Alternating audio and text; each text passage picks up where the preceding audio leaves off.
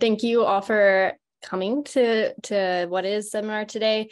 So Tanya Halliday is an assistant professor in the Department of Health and Kinesiology at the University of Utah. She's my PI, as you probably know already. Her research focuses on appetite and food intake regulation in response to lifestyle interventions such as diet and exercise and weight loss. She has done much work investigating how type of exercise, so either aerobic or resistance exercise, influences hormonal and behavioral indices of appetite. Dr. Halliday has also examined how sex as a biological variable may influence appetite response to energy deficits elicited from exercise or diet. Another current research of research focus for her is developing effective weight loss maintenance strategies. So a little bit more about Tanya. So she started at the University of Wyoming, where she published her first peer-reviewed article as an undergraduate student, which is likely where her spark for academic research started, and her appreciation for the potency of great mentorship likely began. She then completed her dietetics internship at the University of Houston, and then went on to receive her PhD in clinical physiology and metabolism from Virginia Tech, where her research focused on exercise and dietary interventions for the prevention and treatment of obesity and the related cardiometabolic conditions. She then got a postdoc position at CU Anschutz in the Division of Endocrinology, Metabolism, and Diabetes in the Department of Medicine. And she, during her postdoc, not only was she conducting her research, but she was also working as a registered dietitian. So Tanya has always been very busy and very impressive. And a little bit more, I could talk forever about Tanya, so I really had to trim down what I was gonna say. But so Tanya also received the College of Health's Distinguished Mentor Award last year. And impressively, this was the first time in the history of the award that it was awarded to an assistant professor. So just kind of demonstrates her outstanding skill set as a mentor. She collaborates across disciplines and across the translational spectrum. She's well published, she's well funded, and her work has even been featured in the New York Times. Tanya is a true team scientist and an outstanding leader. In her spare time, though, you can find her trail running with her dog, Lily, riding her horse, also named Lily, skiing, or just being a beacon of joy, lighting up some room in some capacity. So with that, please join me in welcoming Dr. Halliday, and then I will turn it over to you, Tanya. Thanks, Celine. And I just want to clarify, I didn't name my dog or my horse. They just were rescue animals that both came into my life with the same name. But I guess if I have a daughter, she will also just have to be named Lily at this point. So that's hilarious, though. I know, it's not funny. Yeah, that's my fun fact I always share. So today I'm really super excited about meeting with you all, and I love this whole pretty open-ended what is thing. I was like what is, I don't know, we can talk about anything. And so I wanted to bring in a little bit of my research, but also a topic that I think it might just be of interest to most people as well. And so I titled it, "What is the role of physical activity in weight management?" Oh, open for this being plenty interactive, so feel free to interrupt at any point if you have questions or want to chime in. And to get us started, if you were to, and you can just shout this out or type in the chat box, whatever you prefer, what do you think in general the role of physical activity is in weight management? Do you think it's helpful for weight management, or do you think it potentially undoes some of our weight management efforts by driving up our appetite, perhaps? Does anyone have a take, either personally, how you feel after you exercise? I personally, just so you know, for me, I feel okay, so I worked out today, I can have a little treat, right? So the first, instead of thinking I have to be in calorie deficit, I'm like, hey, I exercised today, I burned so many calories. I love my smartwatch that tells me that I've moved so many minutes and so many calories. So days when I just want to find an excuse, I'll be like, I exercised, yeah. I deserve that huge ice cream, or I'm a chips lover, so I deserve the huge bag of family-sized chips. But that's me. Yep, I hear you on that. Does anyone else feel similar, or does anyone else maybe have a different experience? Sarah has some comments in the chat. Oh, perfect. Yeah, I can't actually see them. Can you read that? Oh, So yeah, helpful and may increase body mass, so muscle mass, but that's okay. Yeah, absolutely. Yeah. And we'll talk a little bit about exercise modality as we go. Cool. Anyone else have thoughts they want to share? I was just going to say that exercise often decreases my appetite, especially when I used to run before my knees hated me.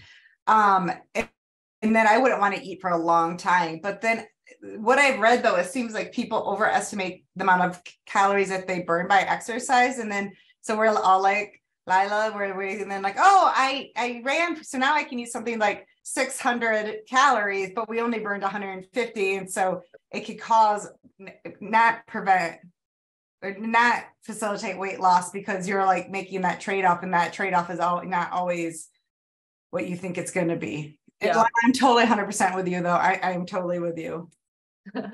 Yeah, absolutely. These are all, I think, incredibly accurate things that everyone has said. And even though that they're kind of contradictory, they're all actually true.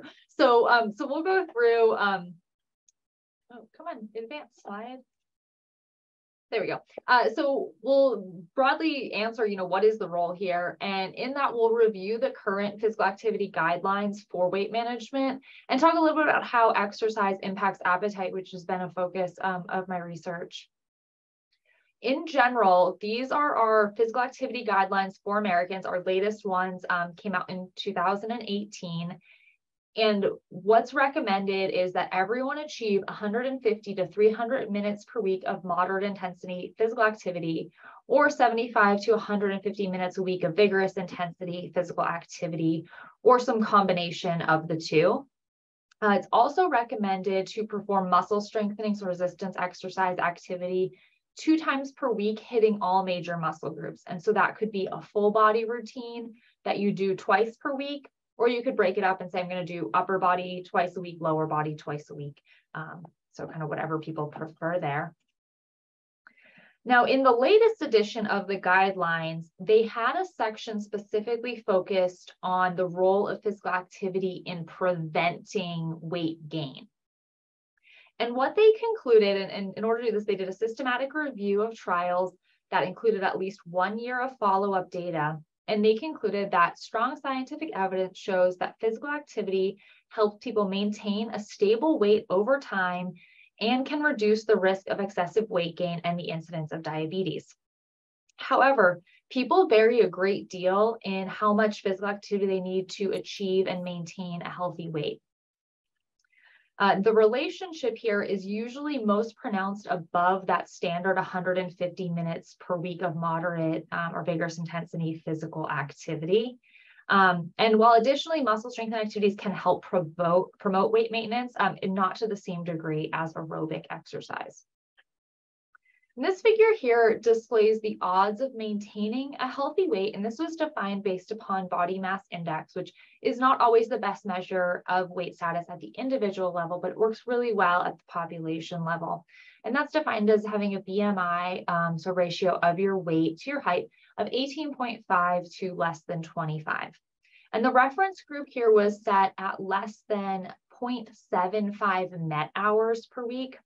And that's a term you may not be familiar with, but if we were to take that 150 minutes to 300 minutes a week of moderate to vigorous intensity physical activity and convert it to this MET unit, which stands for metabolic equivalence, and it's how much above resting energy expenditure you're doing, our guidelines for 150 to 300 minutes per week would fall right in here around that 8.3 to 16.7 MET hours per week. And so what you can see here is that with increasing volume of physical activity, the risk of maintaining, or like the likelihood that you would maintain a healthy weight, is going to be increased. So in this case, the odds ratio going up is actually a beneficial outcome. So moving on to look at physical activity guidelines for weight loss.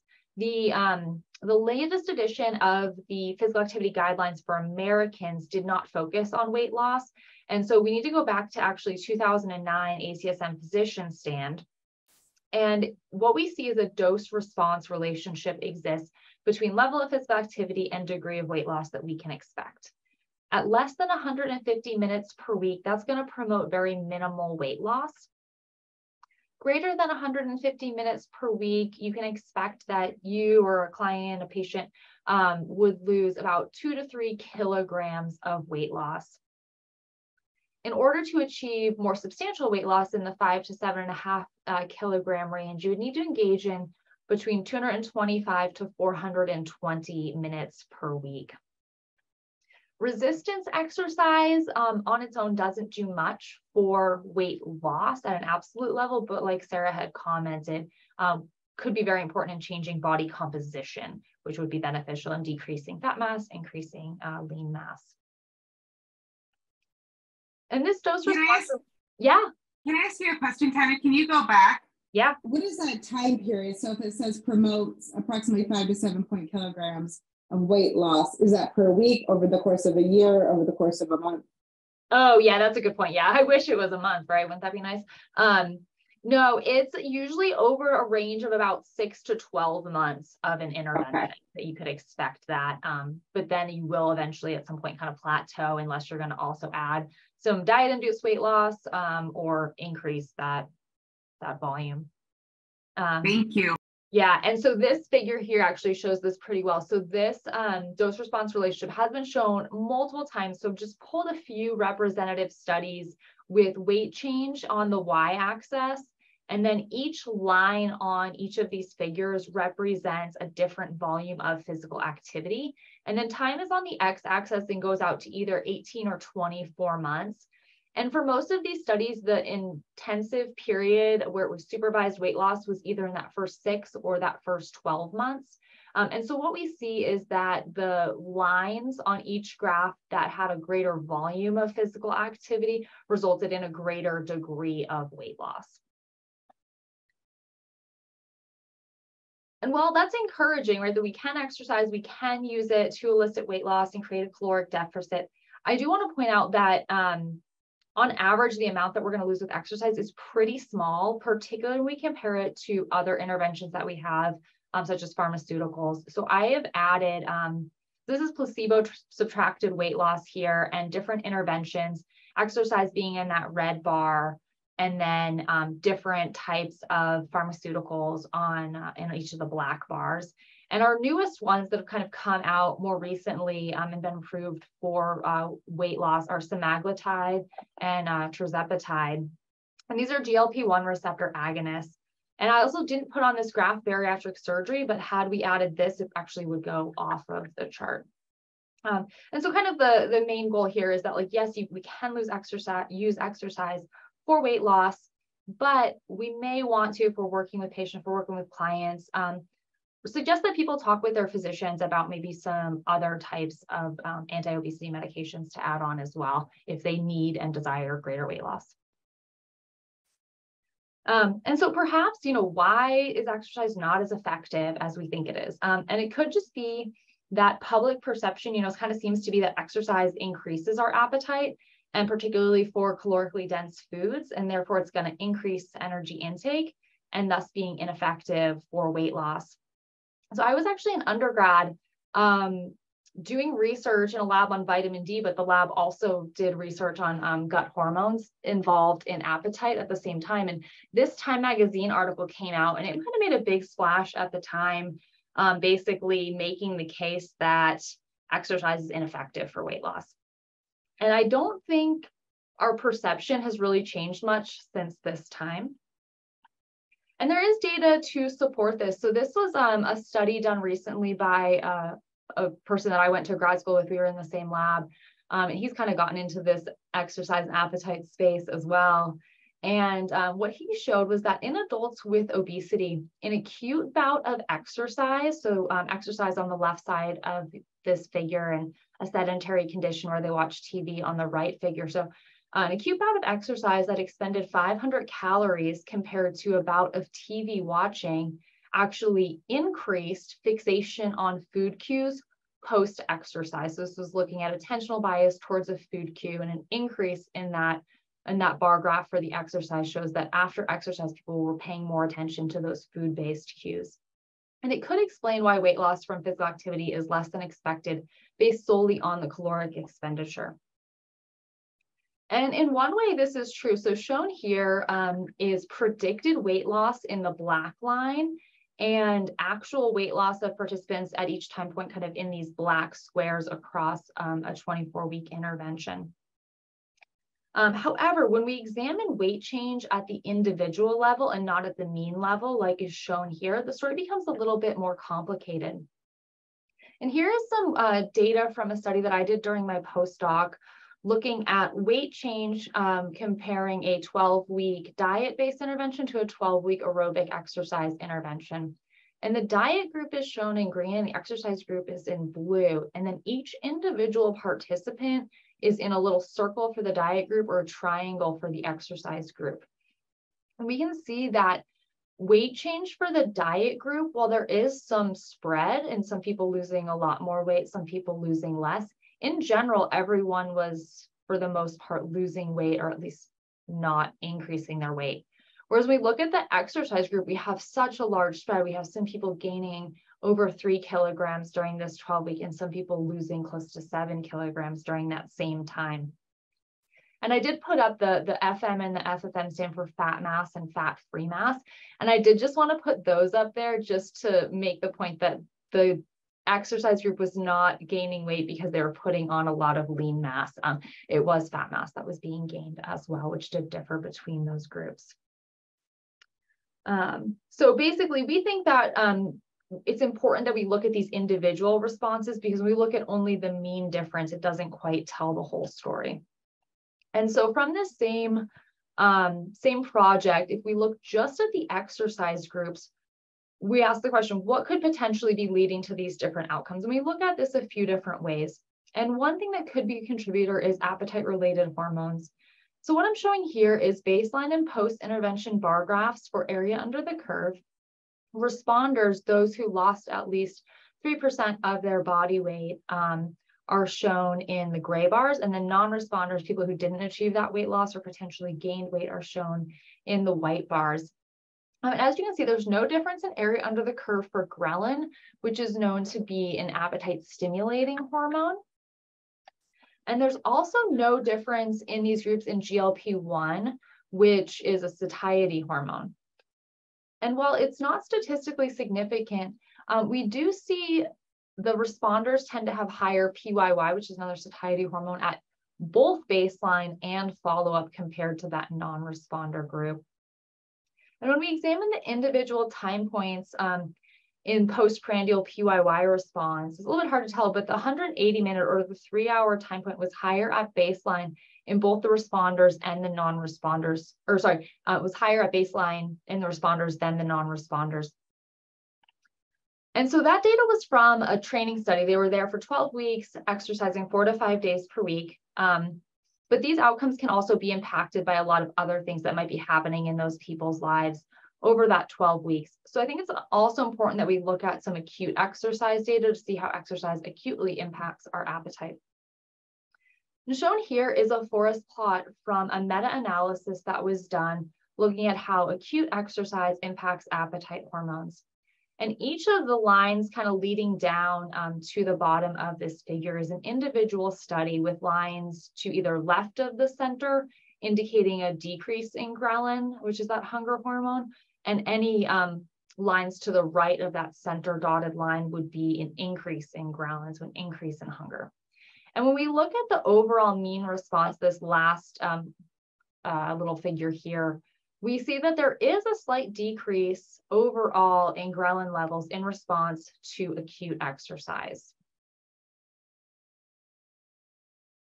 And when we look at the satiety hormones, PYY, we see a slight increase in PYY in response to acute exercise.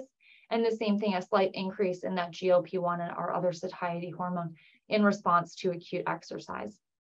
And typically, this is a meta-analysis, every study was a little bit different. But for the most part, these were showing these hormonal responses post-exercise, anywhere from like 3 to 6 hours post-exercise. So acutely, what we think is that exercise seems to be appetite suppressing, which I think was mentioned by some people that, hey, initially, like, especially, you know, if you're running, your appetite is suppressed for a little bit.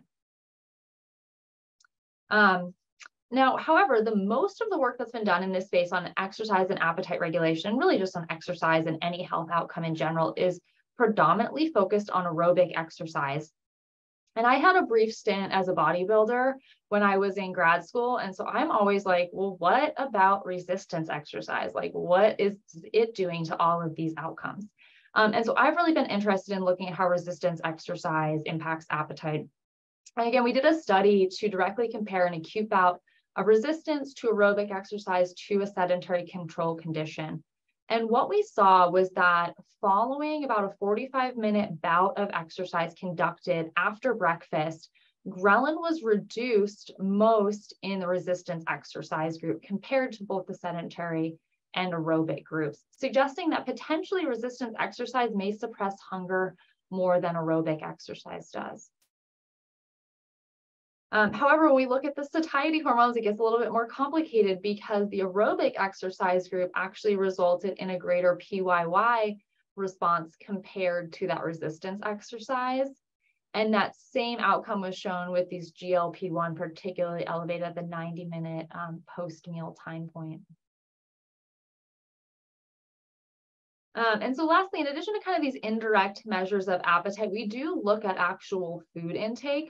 At baseline and post-intervention, this is going back to that 12-week study, we test energy intake in two ways. And so the first is we do bring people into the lab, we do that meal tolerance test, and then after our 3-hour blood draw, we give them about an 1,800 calorie lunch, and they're allowed to eat as much of it or as little as they want. And we can get a sense of sort of at least we can get an accurate measure of energy intake. Whether that represents habitual energy intake is really debatable though.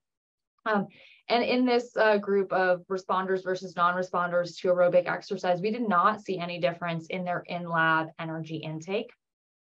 The other way that we look at this in a really objective way is we provide 3 days of free living ad libitum intake.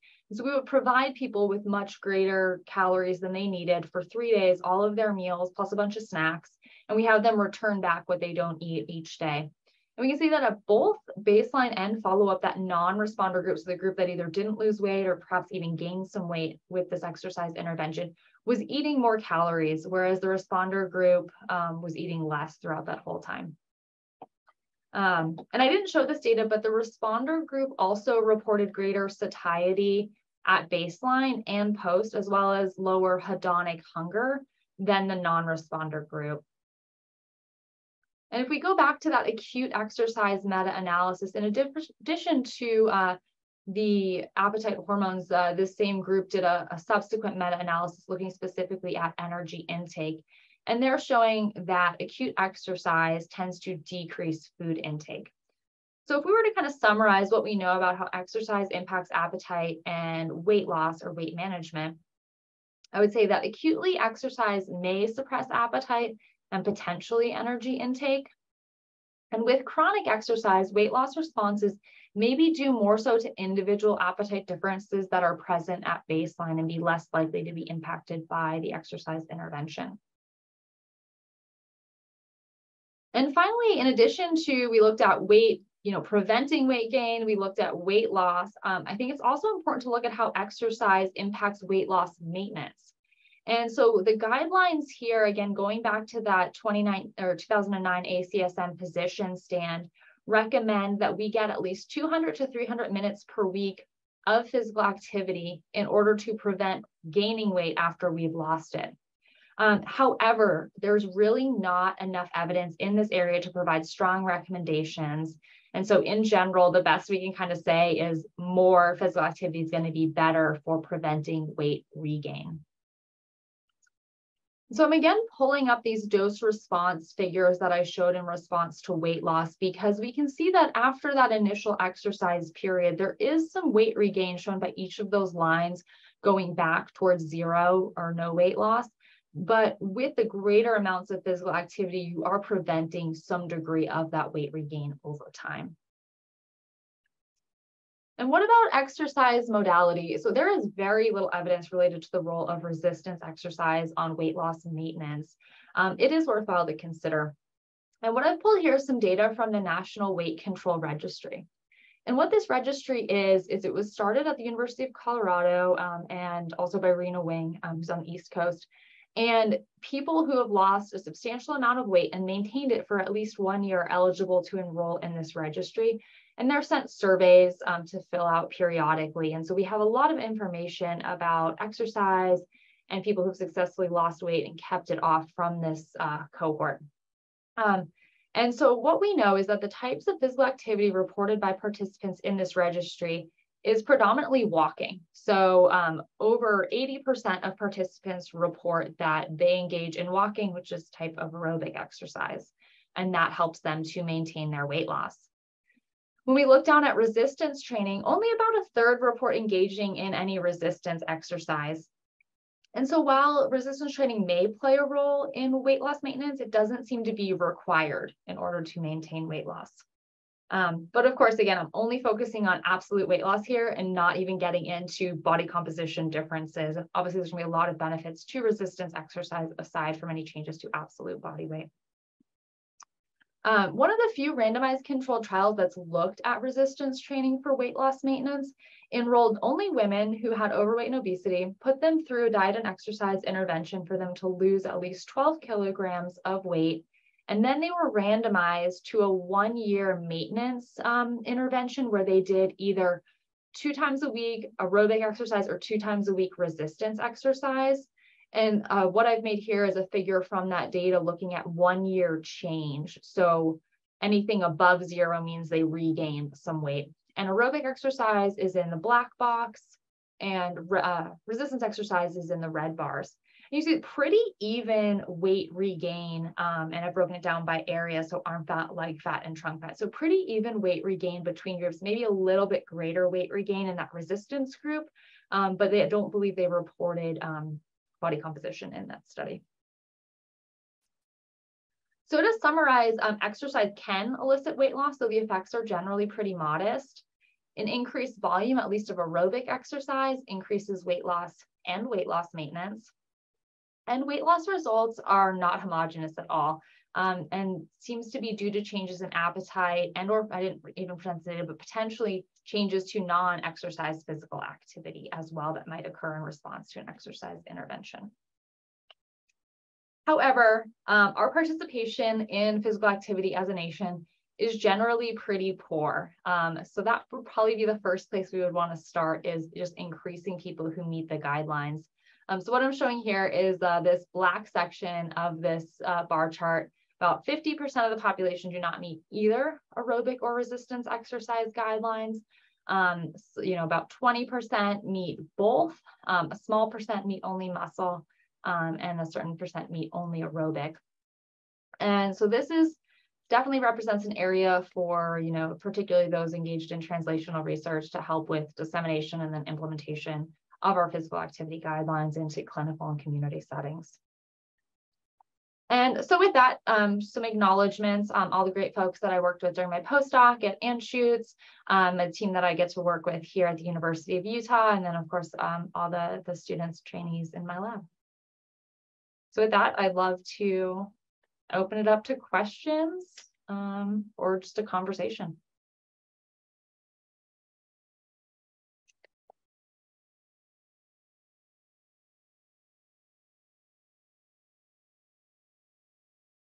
Thanks, Tanya. That was great. It's fun to see all of the work that we talk about all the time condensed into a presentation. Yeah, you're like, man, she spent 2 seconds on that and that took way longer. Well, and it was fun seeing some of the data from that, like responders, non-responders, manuscript and review. Because I'm working on a similar data set right now, but goes without saying. But I'll start off questions for everyone. And so I just read a review and I'm getting interested while I'm trying to write my like discussion of the changes in like PYY following exercise, particularly in what I'm writing right now. And it's talking about how exercise affects these hormones. Like what is actually, how does it do it? Like, is it because the hormones are released from the gut? So is it like, I was reading there's like gut motility or like, and there's lots of that happens with like the receptor, but like the actual release of the hormone and like that circulating through the blood, like what is Yeah, what actually creates it? Yeah, totally. I think there's a lot of unanswered questions regarding these actual mechanisms. What we think plays a role is that amount of energy expenditure is one thing that's driving this release. And so that, particularly with ghrelin, so that's likely why in the acute study that I showed, where we compared a bout of resistance to aerobic to a sedentary condition, that's likely why the resistance exercise group was lower than the aerobic group, simply because the aerobic group was expending more calories during that bout. Why the resistance exercise would be below the sedentary group, though, I don't really have any answer for that, other than to say I think these studies need to be redone to see if that's like a valid, see if that's like a consistent and reliable outcome. And I think that's where we get into trouble, is there's just not a ton of studies looking at this particular resistance exercise, and so we don't have consistent outcomes all the time, and then it's hard to like get into mechanisms. So I think the actual degree of energy expenditure is one thing that seems to be driving it. You mentioned the gastric motility. So that's definitely another part of it as well. But at the same time, it's going to be impacted by, like, did we exercise in the fed state or did we exercise in the fasted state? And so that's part of it as well. So there's just so many variables that get in there and complicate these things. I would love at some point, to work with people who are more like cellular, molecular physiologists or biologists, and if we could take some biopsies from gastric surgery patients, bariatric surgery patients, to look at like, okay, what is going on specifically in the portion of the stomach that we've removed? Like, do they just have less of these cells that are secreting some of these hormones, or what is happening? Yeah. That's awesome. Super interesting. And I will say Celine is published on sex differences on this area as well. So if anyone wants to ask any sex differences questions, Celine can jump in and answer. Ooh, that would be interesting. Yeah. Thanks for the prop. I would love to hear that. Go, Celine, do you remember? Yeah, I mean, it was my master's thesis, and I used the trial that Tanya conducted it during her postdoc. It was the acute exercise. She showed a few different interventions in her presentation, but so I was using that data set. It was a randomized crossover. It was 24 adults, 12 male, 12 female, and they came in 3 different times, and there was always a washout period, and that was for females, 1 month washout period and 7 days for males. They came in, one time they did an aerobic, another time they either did the resistance or the sedentary control. And then we compared their exercise and their meal test that we did, or they did during those experimental days. And there were no differences in any of the hormonal outcomes. So ghrelin, PYY, and GLP-1 were all very similar between the two sexes. But then hunger was so subjective rating on a visual analog scale, like a sliding scale of hunger after they had their meal test, was always lower in women and higher in the males. And then similarly, the prospective food consumption and levels of satiety were higher. Prospective food consumption was higher in male, lower in female. So they all kind of linked up, whereas the men were feeling hungrier and the women were feeling not as hungry. But they all ate the same amount during their test lunch. So the conclusion that we drew from that is that there's, who knows if it was a social desirability, maybe just everyone overate in the lunch, but it was a really, it was fun to have a finding for my master's thesis. So that was like the primary takeaway for me, was like, wow, I found something cool, and I get to now dive in and try to figure out why this might be happening. But yeah, there was a mixed match for male versus female for how hungry they felt versus how much they ate. And but yeah, I hope that. So potentially suggesting like men are better able to regulate energy intake in response to like their internal hunger potentially. The other thing that was interesting too, and I can't remember which way it went, but they the hunger ratings, if you were to like put them in order for the resistance, aerobic, sedentary condition between men and women, were like flip-flopped. Yeah, exactly. Do you remember, like, was it men that were more hungry after aerobic or women? I think yeah, no, I can't say. I wouldn't. Yeah, but the order, like if you were to rank order, like women were more hungry after one, that was like when men were the least hungry. It was interesting. So where does circadian rhythm fit into all of this in terms of hormone measurements or response to exercise? Yeah, that's a great question. For the most part, so these hormones are produced endogenously. We always have some level of them circulating, but they tend to be really closely tied to meal consumption. So I don't know that they necessarily have an endogenous circadian component, but that would be interesting to look at. I was actually just talking with a prospective student about that who was interested in that topic the other day.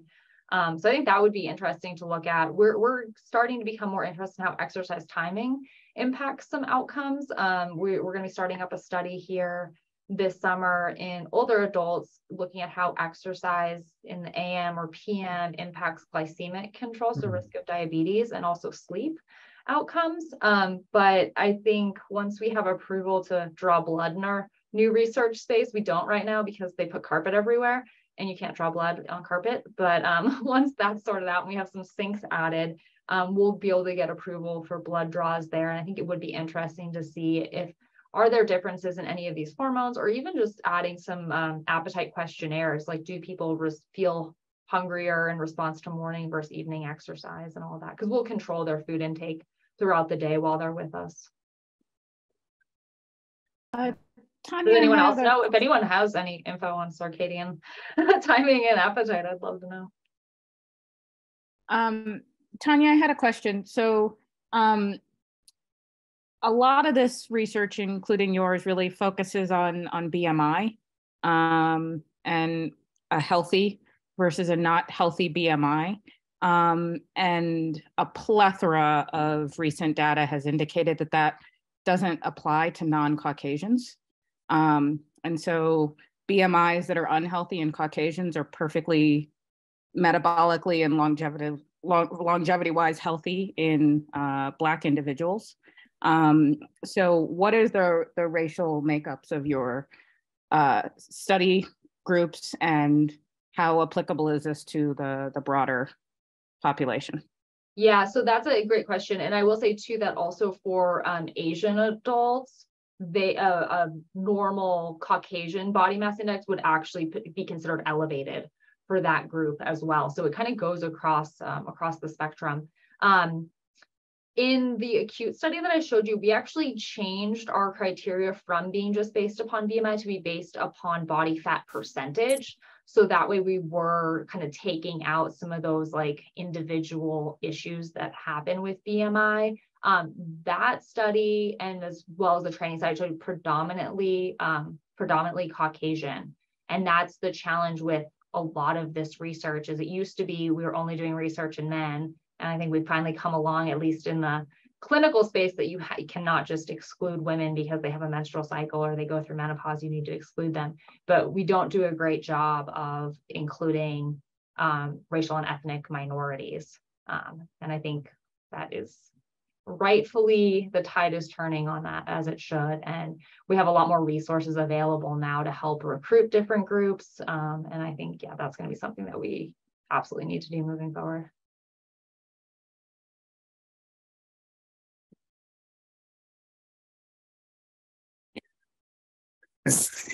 From just a whole organism standpoint, what's your take on the Fitbit activity tracker business? Does that really make a difference? My take on it is that it's kind of preaching to the converted. But does it? And if like it helps increase physical activity, right? Yeah, there has been data that has shown that if you were to give people something that tracks even just their steps, like a simple pedometer, they will acutely increase physical activity, but it tends to not be sustained so much. However, you know, a lot of people have these devices that are tracking all of this now. So I don't think it's necessarily as novel to get some type of tracking device. And I think you're right that the people who are paying attention to those numbers probably are the ones who are already meeting the physical activity guidelines and, you know, maybe didn't actually need that in order to do it. I will say the issue that tends to happen a lot with these commercially based ones, and that makes it hard for us to use as researchers, is their algorithms are proprietary. And so, you know, we can use them to broadly track, but if the company changes their algorithm, we can't necessarily compare someone who did our intervention in October to someone who does our intervention several months later, if that was our primary outcome for physical activity. And I can't, someone had said it earlier, I think it might have been Angie saying that oftentimes these commercial devices will overestimate caloric expenditure from physical activity, which is challenging because then we typically as humans underestimate our caloric intake from food. And so it creates this challenging kind of mismatch there. Yeah. Did that answer your question? Yeah, thanks.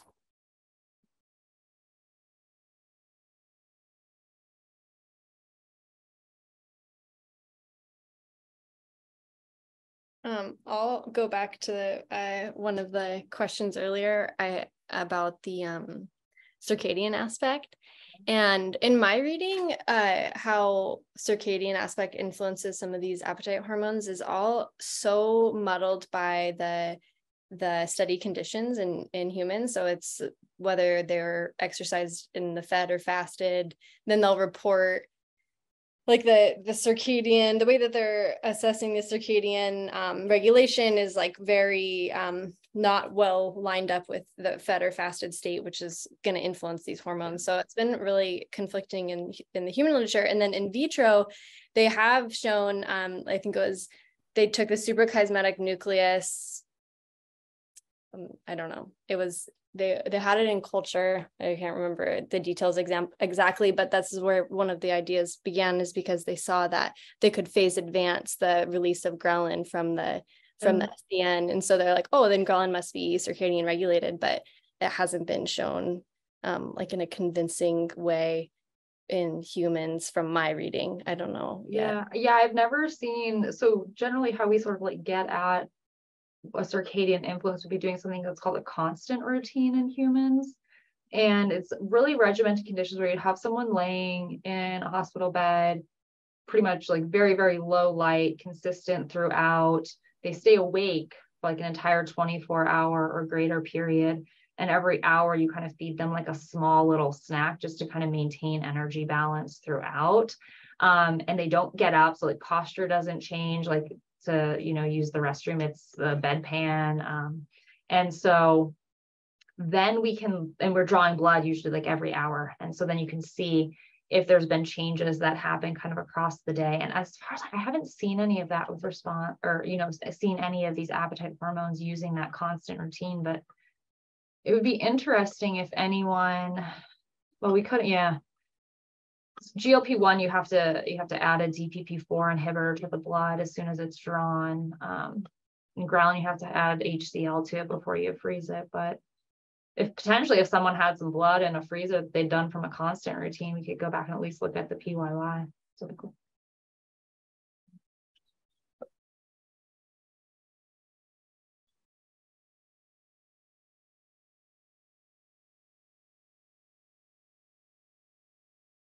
Something that was back in Celine, you might be the right one to answer this. You said like you were testing men at 1 week and a woman after a month, and I would love to hear your explanation for that. I think I know. I'm assuming it has something to do with menstrual cycles and stuff like that, but would love to hear. And if there's any concerns about that in terms of methodological rigor, given that I know nothing about this. So if that's a stupid question, sorry. No, I think it's like one of the coolest questions, because it is such a, I mean, that was one of the reasons that women weren't included in a lot of physiology-based trials for so long. Was like, oh, well, too bad. This is too confusing. We don't want to deal with this. We can't control for it. But yeah, the menstrual cycle, because you have, there was a few, I can't remember them now. I'm not as, it's been a while since I read it, but there's quite a few really great papers out there looking at looking at appetite and energy expenditure over the course of a menstrual cycle. And so it changes in your luteal and follicular phase. And so the washout period that I mentioned was so that all women were tested in the follicular phase. And this was just done through self-report, like diaries of logging their menstrual cycles.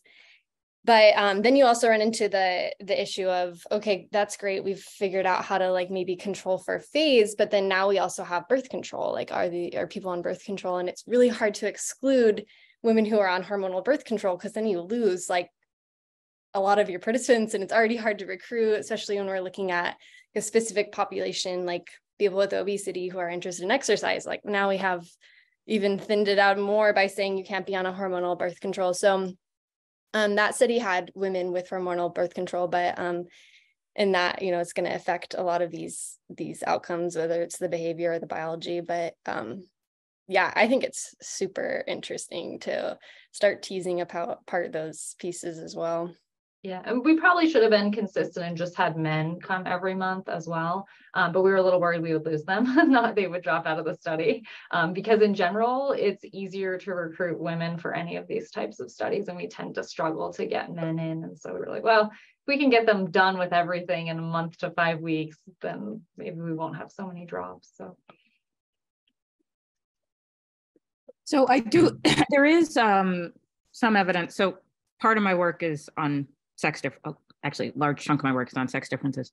And so there are fluctuations in males as well, in testosterone levels, in progesterone levels, some driven by stress, others driven by anything that activates the immune system, so colds, et cetera. And so there would probably be benefit into repeatedly testing males and correlating them with hormonal levels. Yeah. In our metabolic disease models, we see effects on males that get extra progesterone. So there's obviously a huge progesterone component to metabolic activity at the cellular level, which usually does end up correlating with whole body. Oh, cool. Yeah. Yeah, and that was another limitation, that we didn't measure any, like we didn't collect, because you'd have to collect urine daily essentially to figure out like when you're exactly in the follicular and luteal phase. So we didn't do that for the women either. But yeah, that would be, would you do that through urine in men or blood draw? Depends on what you want to look at. Progesterone is pretty easy to correlate with a PGD metabolite that can be detected in the urine. Okay. There's a delay in increase in PGD with increase in serum progesterone, but it's at least in women, which is where it's the most well studied. It's the delay in time is known. So I'm pretty sure that one could take the time to do a pilot to figure out the correlation between male urinary PGD and serum progesterone, but estrogen's a little trickier. There are also men that overmake estrogen, right? Yeah. But progesterone is the easiest. Cool. Awesome. Thank you.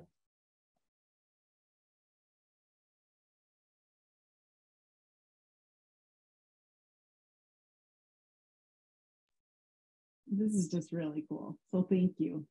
It was nice that, it's just a really interesting study. And so what would you, if you were thinking, because you kind of briefly alluded to implementation science, right? Which is the world. I don't do implementation science because it's way too hard and only crazy people want to do implementation science. Yeah. I do not want to work that hard. But I'm kind of like this, just a teeny step behind implementation. Is what, like if you had your ideal, right, knowing what you know about physical activity, I'm sure you know a lot about diet, like what kind of interventions would you try to think about? And this is what we do for you guys in the bridge reports, right? So Tanya's probably, I don't know if you consider discovery or demonstration, and then this would be like the third one, dissemination, right? And so I'm just curious, like, not that you're going to do that work because that's not your jam, but like, what would you like to see? How do you like somebody to take your work and go to the next sphere? Yeah, so I would put myself more, in the demonstration kind of clinical sphere.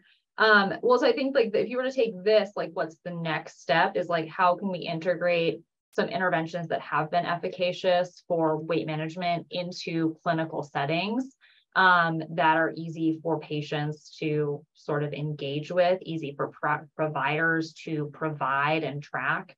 And so I know like at Madsen, you know, there's health coaches that are integrated into that. And so things like that, I think are perfect. However, that's still focusing on like only a group of people who like have access, right, to that, who are privileged. And in general, I think we would need to go like way beyond just dissemination into like, how is our society structured, right, to like help make us more active, to help improve the food environment.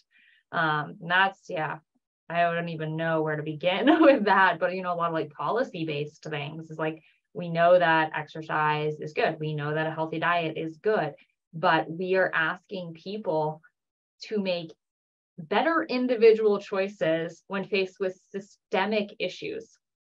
And so, yes, I don't have a great answer for how I would get there, but I think in general, that's what it would take. Yeah, I think it's a little bit what we're trying to do on the wellness bus, right? Is to do health coaching in our underserved communities where 65% of the people who come to our bus don't have insurance.